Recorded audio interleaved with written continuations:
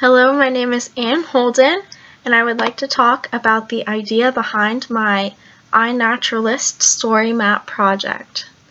So for this, I used the app iNaturalist, which is used for scientific research and documents pictures and descriptions of organisms around the user's area. And I did this in several locations, including Chicago, Illinois, Frankfort, Kentucky, Louisville, Kentucky, and Bowling Green, Kentucky. In Chicago, Illinois, I found the common reed, and this was alongside a highway.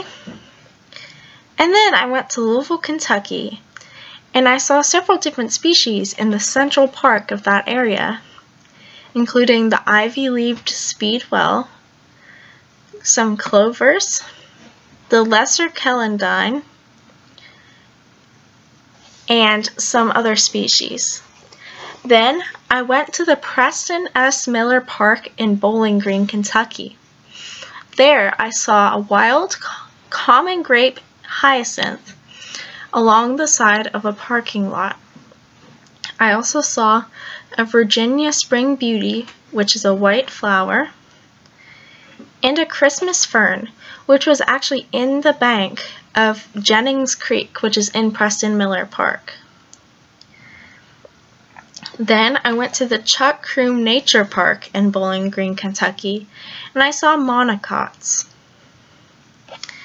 I also went to a horse farm in Warren County, Kentucky, and I saw a bark and ambrosia beetle, which is still in the subfamily category and hasn't been fully classified. On campus at the Western Kentucky University, I saw several species as well.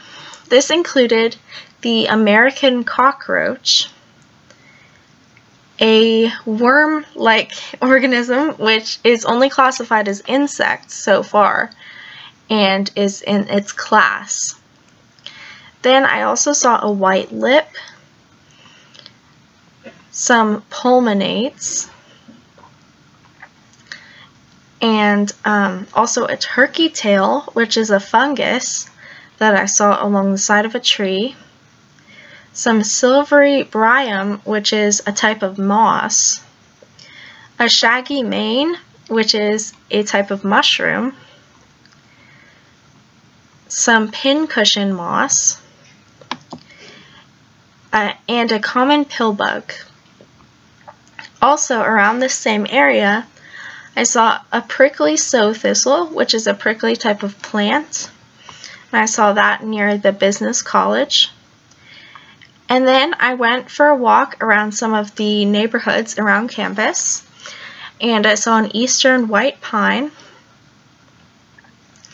as well as green shields, which is a type of lichen found on dead wood, some anemodon moss, which is another species of moss, and also some cypress-leaved plate moss. I also saw some cut-leaf burnweed, which is another type of ground plant, some candleflame lichen on the side of a tree, some rockweed, and some other different species. Now finally, I went to Frankfort, Kentucky, which is my hometown, and I looked at some species that I found there. Near the wooded area, I saw some junipers, and I also saw some thistles, which are only in their genus and haven't been classified down to the species. And finally, I saw an eastern gray squirrel, which has actually been added to one of the projects on iNaturalist, which has to do with bird feeders.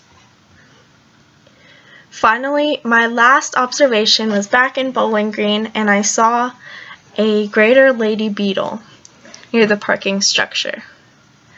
And in a minute, I will talk about my favorite part of this project, which was identifying fungi, and I will talk about how scientists go about identifying different types of fungi.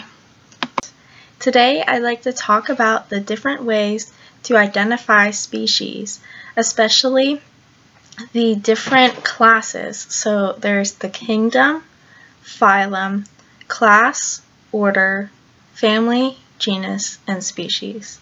And that's going from the most general classification to the least general classification.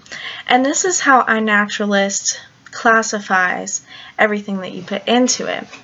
And people can go into your observation and make it more specific or less specific as they see fit.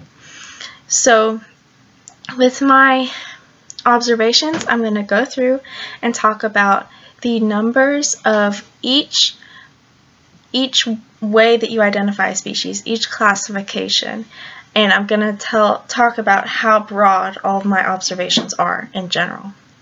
So first, there's the kingdom. I have one observation for that, and it's kingdom Plantae.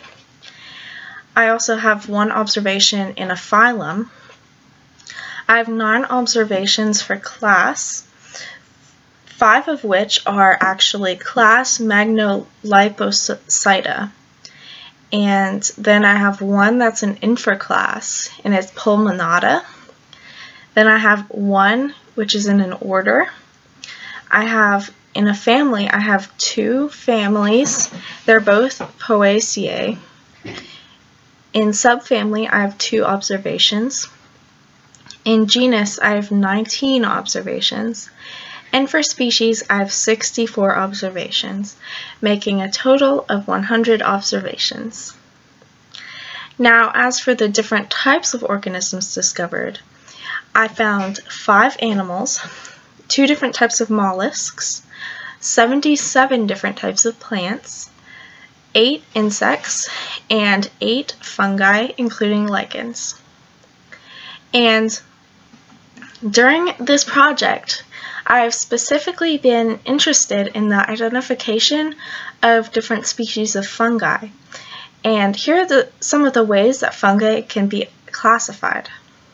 Macroscopic features to look for when you're identifying a fungi include the shape of the fruiting body or the cap of the mushroom, the color of the mushroom and of their gills, the length of their gills, whether they connect to the stem or if they are disconnected from the stem, and also the growth patterns of multiple types of mushrooms.